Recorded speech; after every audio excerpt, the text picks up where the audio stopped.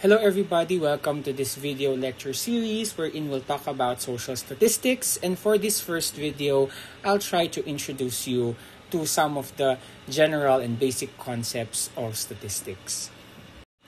So in this video, we'll talk about the different methods of knowing. We're going to be defining statistics and what we use statistics for. And then we're also going to be talking about some of the concepts that are related to statistics that we should know about before we get into the real stuff. And then we'll talk about how we collect data for quantitative social science research. So let's talk about the different methods of knowing. Where do we usually get knowledge about something that we want to know about? How do we ascertain that a certain information about something is a fact? And how do we say that we know something is true? So the first method of knowing is authority. Basically, in this method of knowing, something is considered true because of tradition or because some person of distinction says it's true. So for example, we talk about gender roles. Like when we were born and we were socialized into this world, tradition has told us that there are certain chores in the house that we need to do because we're boys or because we're girls. So if these are more related to cleaning, to caregiving, it is usually something that we assign to girls. And we just know it because it is what culture is telling us. And if this is something to do with very physical stuff like carpentry or fixing the electricity in the house or the electric components of the house, it's usually relegated to males. And if you act otherwise, you would be ridiculed and say that you are not conforming based on the traditional knowledge and the traditional practices of our culture. And that's one way how authority or tradition kind of rationalizes or justifies the things that we do, at least in the sense of social practices. And then, of course, we also have authority in terms of the person. Like, for example, you know that what I'm talking to you about is true because I am in a position that I am a teacher, and because of that authority that I have over you, you take everything that I say as knowledge because of, the position that was given to me. And probably you also get knowledge from your parents, or eventually when you go out of into the economic workforce, we'll talk about your bosses, and they'll say that they know things and that you should follow what they say because they know best for the company. Or for example, when you go out and you jaywalk, you know exactly that you're wrong in terms of what you did because the policeman who caught you or the traffic enforcer who caught you told you that you were wrong. And that's kind of the knowledge that they have because of the authority that they have and the power that has been vested in them. So that's the first method of knowing. And very obviously, in the first example that I gave in terms of gender norms and the traditional gender norms, we know that authority as a source of knowledge, tradition as a source of knowledge, while something that we can always appreciate, something that we can kind of critique, is in a very watery place, because especially when it comes from authority, it's hard to challenge that, and it has to be challenged.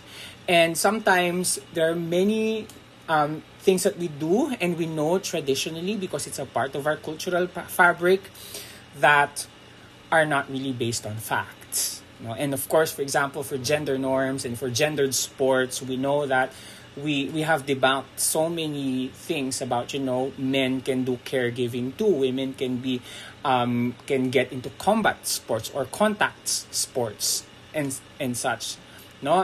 We were always there was always that traditional knowledge that women can't be leaders or managers or can't lead an organization or a country, but we do know now that it is not their gender that defines their leadership, but it's really what they have done, the knowledge that they have, the intellect that they have, and their people skills and their social skills, etc. So that's the watery part in terms of this type of method of knowing. When we infer because tradition told us so, or a person of authority told us so, sometimes it's not based on facts, and if it's not based on facts, then this knowledge can be ineffective or can justify things that are wrong that are happening in society. So that's the first method of knowing, authority. The second method of knowing is rationalism, that uses reasoning alone to arrive at knowledge. If the premises are sound and the reasoning is carried out correctly according to the rules of logic, then the conclusions will yield truth. Remember that in rationalism, we get to hypothesize things based on already built basic knowledge on them, but there's really not yet any form of testing for that specific hypothesis that we have made. So it's more really of an intelligent guess that is really built upon a lot of logical reasonings. And rationalism has its okay times, and there are also times where irrationalism is used and it can be disastrous and it really not leads to what is true, especially in the social sciences. There are those string of logical statements that make sense and that can support some of our decisions. Like, for example, females are of higher risk for breast cancer. That's the first statement. The second statement is Michelle is a girl or a woman. No? Ergo, Michelle may have higher risk for breast cancer compared to Pedro, who is biologically male. So that is a deductive reasoning that is based on a sound logical argument. But there are also those who does deductive or inductive reasoning that can lead to disastrous and harmful decisions and knowledge just because they want to just because of the analogies that they do. No? For example, the usual. For example, you care for your iPad. That's why you will put a case on your iPad.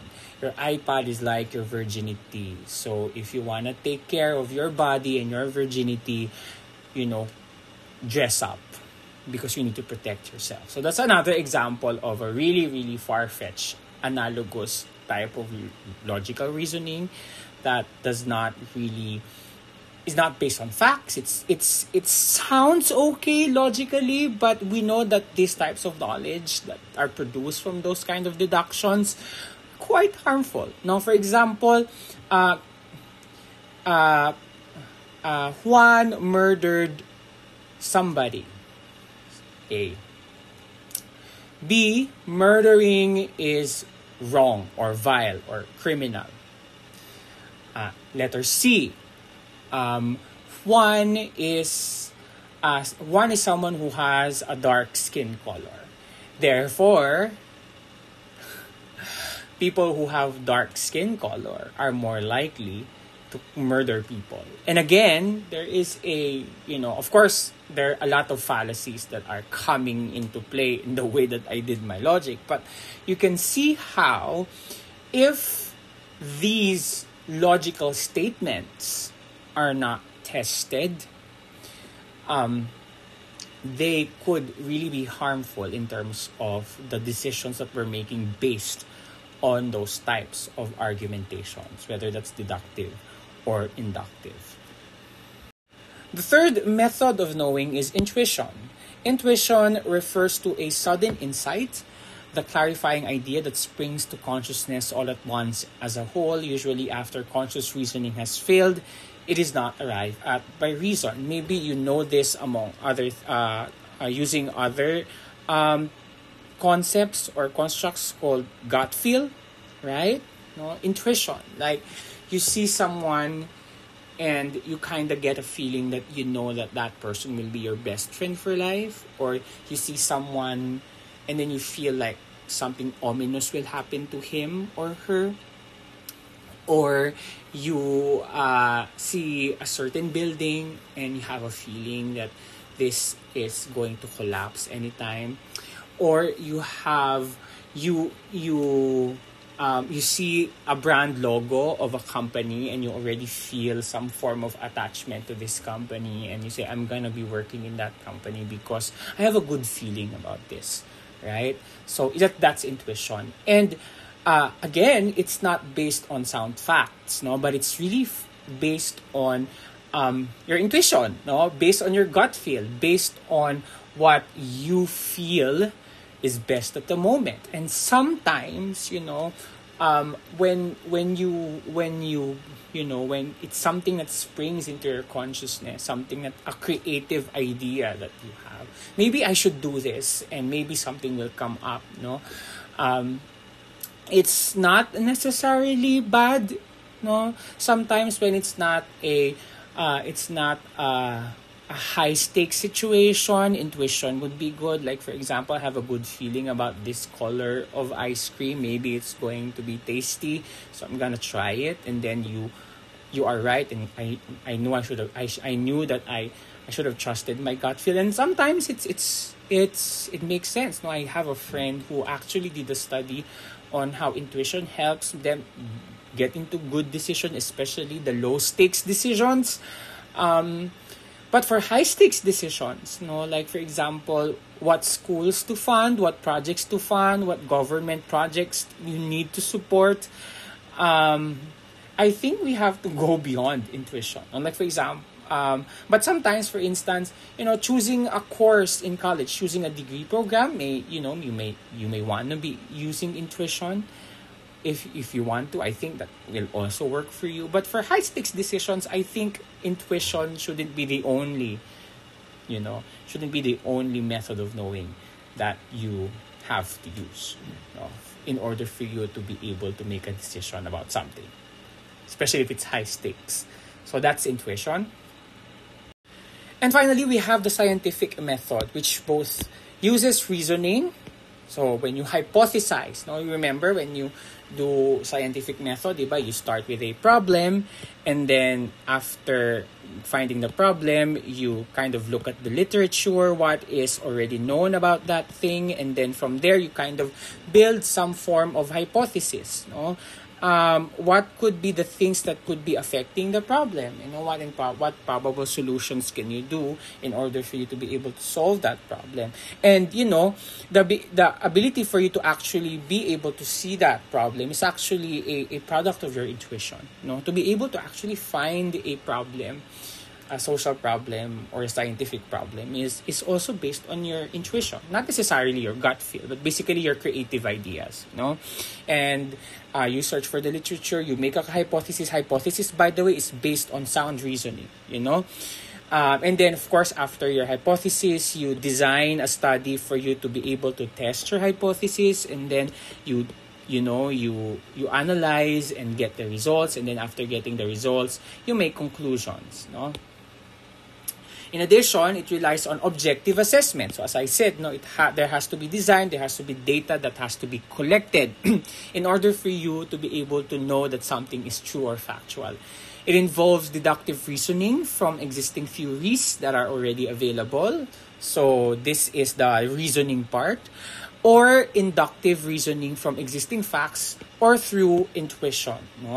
For example, when you do qualitative research, a large part of that will be reasoning, and also a small part of that is that, of course, intuition that you that comes to you as you read the data that is presented to you. So that's scientific method.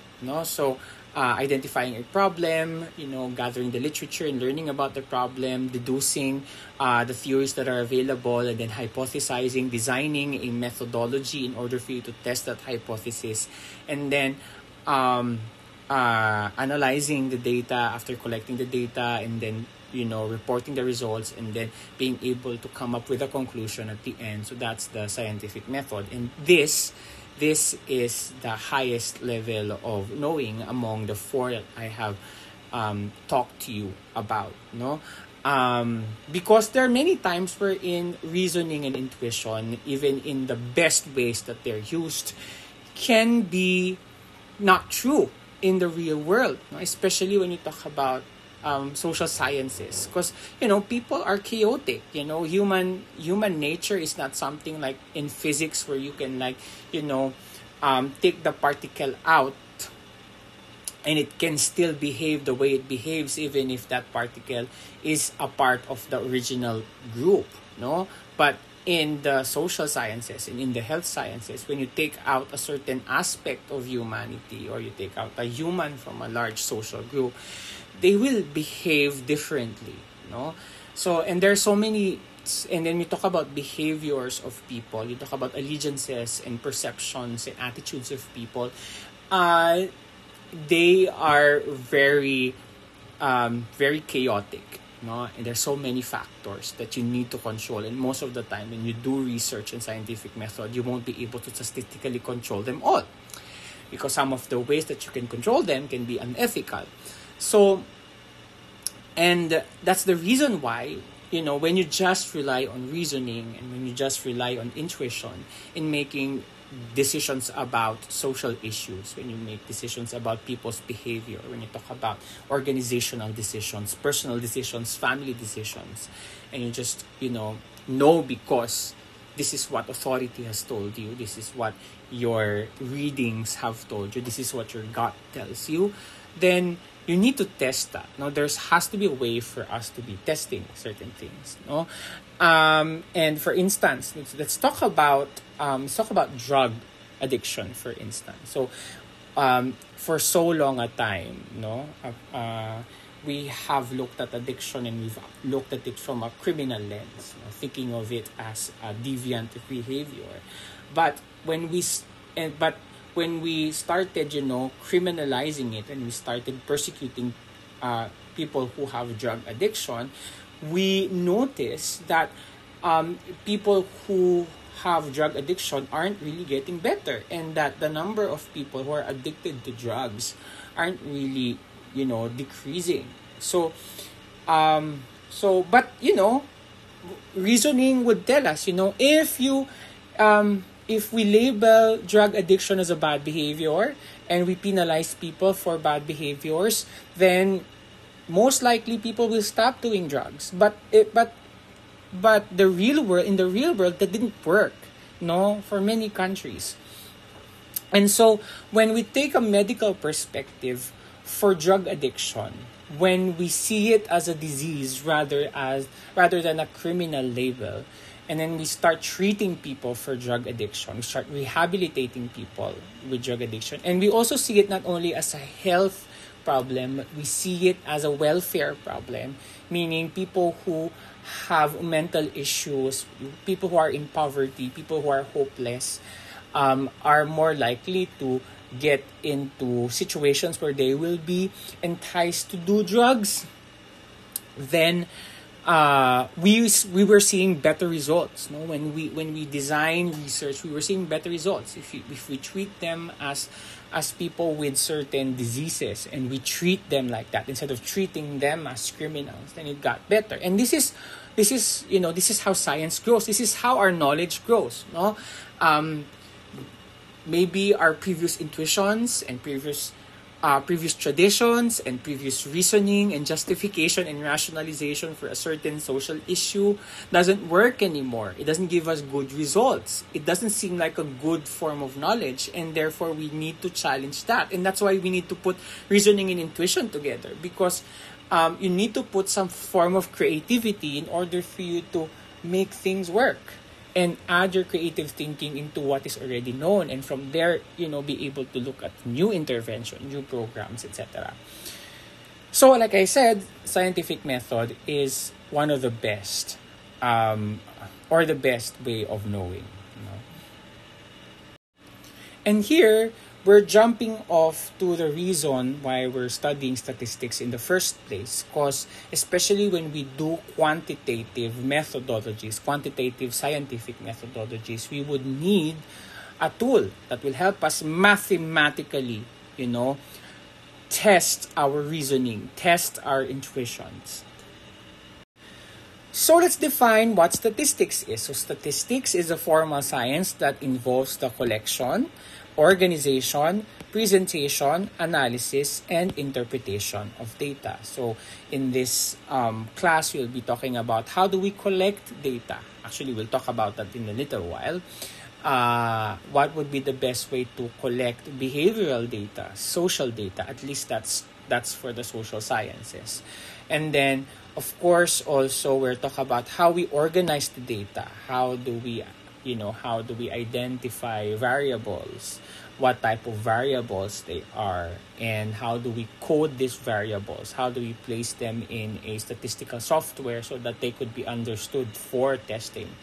Presentation, we're also going to be discussing about graphs, about tables, and how to correctly format these graphs and these tables. And then we'll talk about analysis. We'll talk about what mathematical functions or what mathematical equations we're going to use for this study.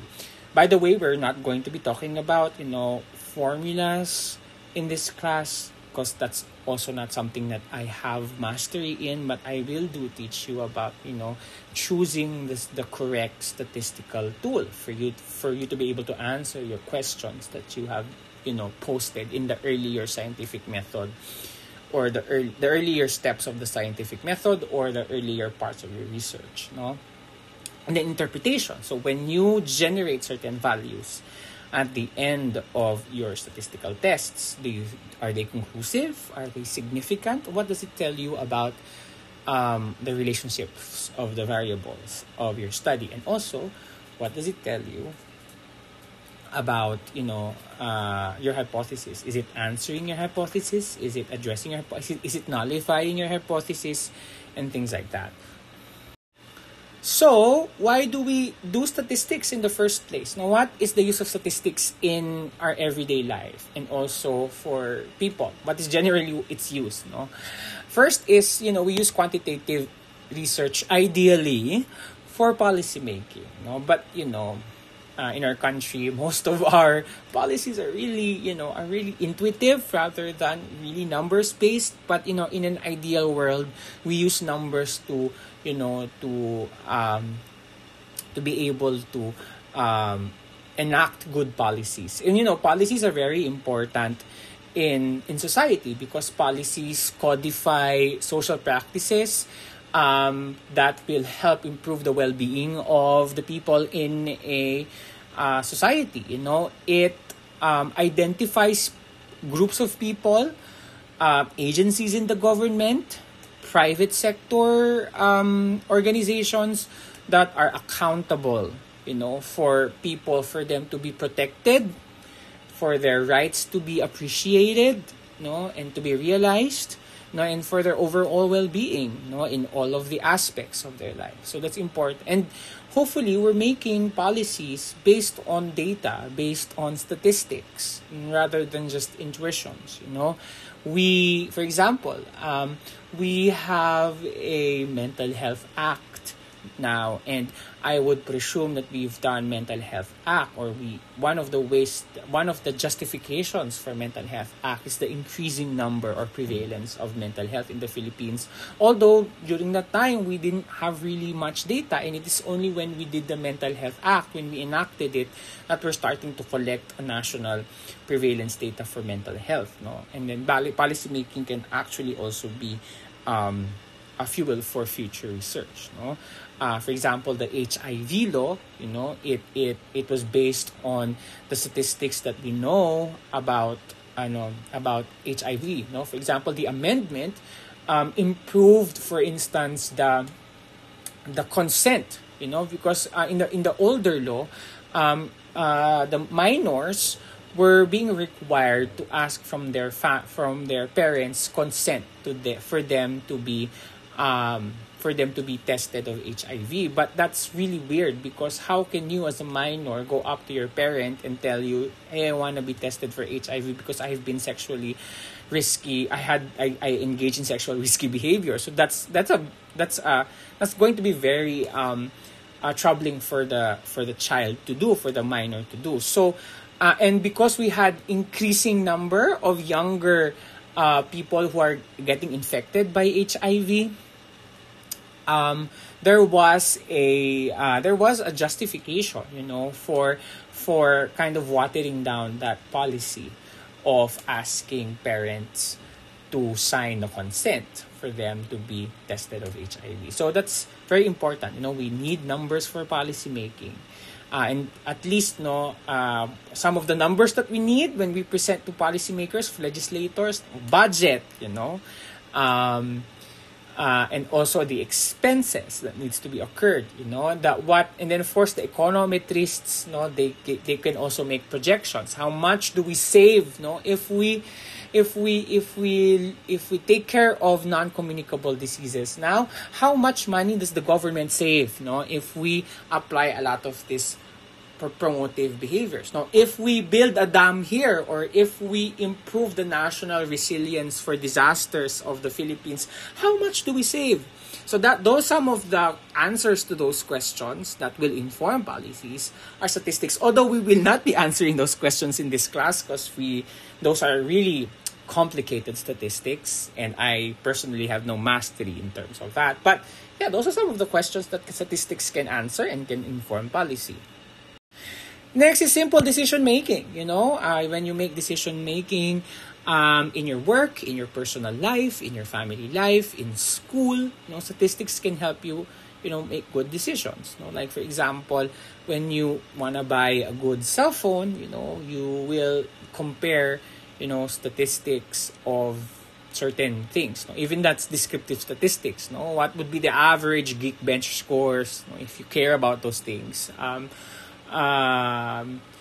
What is the average time that it gets soaked in the water and then it will malfunction? How waterproof is this specific cell phone or this specific gadget? So maybe, for example, what is the average salary of a person who has this type of degree, who gets into this type of work? And maybe that can also be a basis for your decision making for the degree program that you enrolled in. So those kinds of things. And then also, quantitative research is also very much needed for theory building or validation. So the students that are enrolled in this class during this year that this video was published, most of you will really be using statistics for validating the theories in your specific disciplines. And also, when you go to higher levels of learning, you will also get to learn about how do you build theory using quantitative research. For theory validation, we will be doing much of that in this class. You have a theory, and then from the theory, you generate hypotheses, and then from the hypothesis, you decide on which variables to measure. You measure them, and then you confirm your hypothesis by doing statistical tests. That's validation. But for theory building, it really is a lot more. It uses more complex statistics. Probably we can learn about them a little bit, but we won't be able to do it because this is a little bit of a basic statistics class. Next is experimentation. If we want to know if a certain intervention is good for people, then we also use statistics. For example, how do we know if a certain, for example, if I use a certain new educational strategy to teach my students, I can use statistics for me to really know if there is a knowledge gap between those who are exposed to my new teaching strategy compared to those who were not exposed to my new teaching strategy. So that's experimentation. But of course, this is really larger when you talk about the health sciences, where I'm also coming from. For example, how do we know if a certain vaccine is working and is not working from those who are exposed to the vaccine and those who are not exposed to the vaccine? What is the risk that they will be getting the infection based on the causative agent that is supposedly protected by that vaccine or fought by that vaccine? So that's a form of experimentation. But there are a lot of social experiments that we can do as well. Like, for example, has the quality of life of a community become better prior to a specific program being implemented and years after that program has been implemented? probably some of the policies that need some form of statistical validation and evaluation, but probably would be the 4Ps, if you know 4Ps, you know, and you know, other social welfare policies like that. And also, especially in the behavioral sciences, we can use quantitative research for instrument construction. So, for example, there are many constructs that need to be measured quantitatively, but still have no quantitative measures yet. Now, for example, you can measure stress quantitatively. There are already scales that you can use to measure quantitatively. You can already measure anxiety. You can already measure self-actualization, self-esteem, problematic social media use. But as we go along, as we go along the history of humankind, there are more and more constructs that are being developed. Like, for example, since many people are using TikTok, I am assuming that there will be, scientists who would be developing a tool to measure TikTok addiction, for instance. Maybe they have developed it now, no? Or, for instance, like a story, we did the research on this, there was a group of, because of the COVID-19, we are doing everything online and we are all attending Zoom meetings like what we do when we have synchronous sessions. And there had been a construct that emerged from our experience in COVID-19 we call Zoom fatigue or video conferencing fatigue. And since we are so exposed to this, there might be a need for us to properly measure this quantitatively. And we can use statistics to be able to measure that quantitatively. And there was actually one who did it, and they published their work in 2020, and it's also being used. We use that specific constructed instrument in some of the research that we have done previously. And that's and then maybe in the future, there are more constructs that can be developed. Like, for example, in the Philippines, there are many Filipino-specific constructs that may need some form of quantification to be measured, and quantitative research or statistics can help us be able to make those types of instruments, so that people can make use of the instruments or the scale so that they can measure that for other purposes. Other concepts that we will be using across our lectures. First is, of course, we'll talk a lot about data, and data in the context of statistics is a numerical representation of variables acquired through measurement.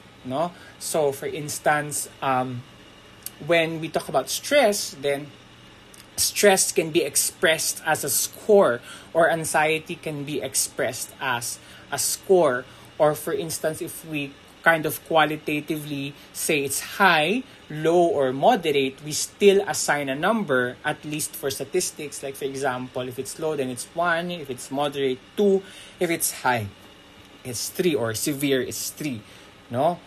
And then, for example, male and female as a variable, gender as a variable, we assign males 1, females 2, based on, again, what our code book is saying. So basically, these are numerical representations of the variables. But what are variables? So variables are quantifiable characteristics related to an individual or group of individuals that we are interested in measuring. For example, it can be demographic factors like age, sex assigned at birth, income level of the household, whether they live in urban or a rural area, whether they're working or not working, what's the religion, civil status, etc. There can also be the social attributes or the psychological attributes that they are expressing. Like, for example, stress, self-actualization, citizenship behaviors, national resilience, okay?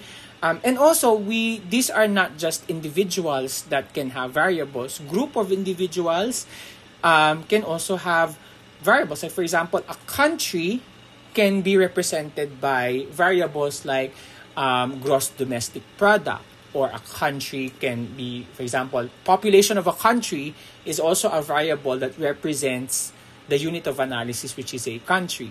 right? Or an organization, for example, a company, is the how long has been, what is the age of that company, what is the years from the time it was founded until now. So that's the age of the company, right? So remember that when we do statistics, our unit of analysis is not only a person. Although most of the research that we will be doing in your experience in the undergrad will be through people, no, individual people. All right, so that can be, those are variables, and it's important that you identify the variable in the study as a important step in choosing the appropriate statistics, because later on we'll talk about what are the different types of variables in terms of the scale of measurement. We'll talk about nominal variables, ordinal variables, interval, and ratio level variables. But I would like to remind you that this is supposed to be a review, because those conversations, you've already had them in your junior and senior high. So hopefully you just, look at your notes from these earlier moments in your life and see and review, so that when you peruse through these videos, you already have some form of idea. You can kind of call it out from your storage memory, and you can understand better the more complex stuff.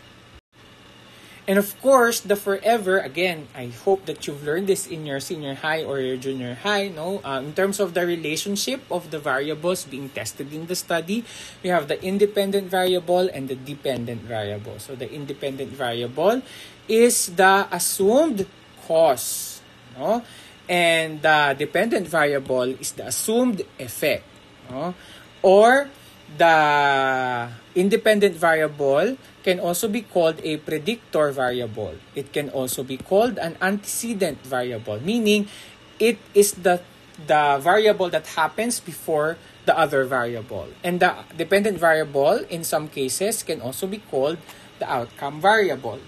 So for instance, when we talk about the relationship between, let's say mental health and quality of life, so logically, the assumed cause in this relationship is mental health. So that's the independent variable. Quality of life is the assumed effect. So that's going to be the dependent variable. Now, it is based on sometimes the temporality of the relationship will be kind of messy or kind of unsure of. For example, when we talk about stress, right? And let's say academic performance measured as your grade. So it can be that stress is the assumed cause, and that when you are stressed, you can have poor academic performance. But there's also that storyline wherein you have poor academic performance, hence you get stressed. So it's really important for you to be able to define the variables and kind of articulate the hypothesis well in your story. Which comes first, and which is the assumed cause, which is the assumed antecedent, which is the assumed predictor. And it's always very important to really zero in on the type, on the specific type of variable that you're measuring. Like, for example, if you measure stress like as a general thing, it makes it harder for us to say that, is this the independent or the dependent variable, especially if we're going to use the statistics that I'm going to use to you that I'm going to teach you, because they're quite basic and they're not really like telling you certain directions, or paths, as we would say in statistics.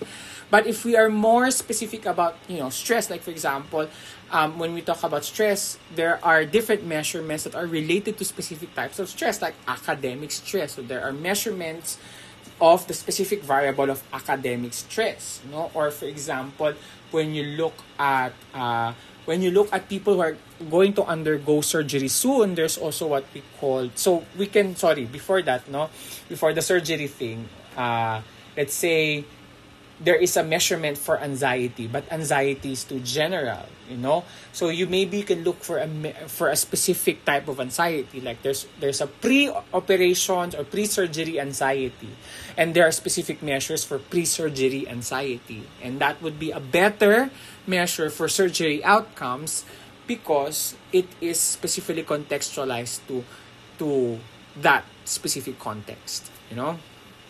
So there. So independent and dependent variable, it's basically a review of what you've had for junior high and senior high. So what are the different ways we can collect data in social statistics and social research? The first one, we have the registration method. So the registration method is basically the where you use, you know, civil registry, or there's a censusing that is used in order for us to collect data. So ito yung census, no? So that's one. So that's the registration method. Next, we have the direct or the interview method, wherein you collect the data by talking to the person, and then you kind of key in the values as they give you the answers. And then we have the indirect or the questionnaire or survey method, wherein you give them the questionnaire and they answer the questionnaire for you. And most of the time, no, in our thesis, this is what we're going to be using for our quantitative research, because this is the most convenient. The disadvantage for the use of indirect or questionnaire method is that since you're not there, they're answering it, especially online, and you're not there, they can, you know, if they misunderstood the question, they can't come to you and ask you. Unlike, for example, in the interview method, you can actually answer them if they have questions in relation to the items of the specific questionnaire that you're using. And then we can also do observation method. For observation method is, you know, you not really talking to anyone or getting verbal responses, whether written or oral, from someone to get the data. So for example of observation method is time and motion study. So for example, you are in a specific place where you are observing, and then there are certain people that you are watching, and then you are trying to collect the data and observing them, you know, at what time did they start this specific task and at what time did they end that task. So you're observing them instead of asking them in terms of how much time they give or they spend using a certain task.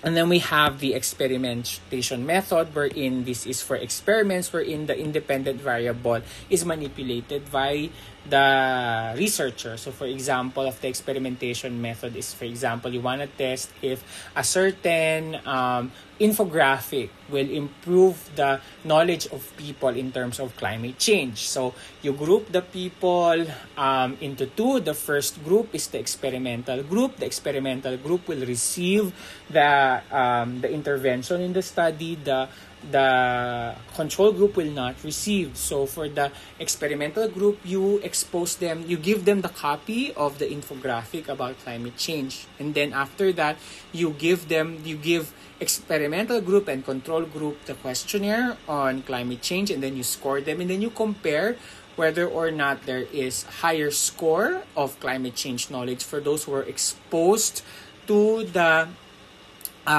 infographic compared to those who were not exposed to the infographic. So the manipulation of choosing who are the ones who's going to be exposed to the experiment or the intervention or the experimental variable is called the experimentation method, right, of data collection. It's really tricky to do experiments in the social sciences, but we do them. But at least in the context of the thesis that you're going to be doing in your college life, you won't be doing a lot of experiments. So in this video lecture, we talked about the different methods of knowing. We talked about the significance and the Waterloo of each method of knowing, and then we defined statistics. We enumerated the ways that we use statistics for the important things that needs to be done individually and as a society. And we also talked about the different concepts like data, variable, independent and dependent variable, and we also talked about the different ways we can collect data that we can use for statistical tests later.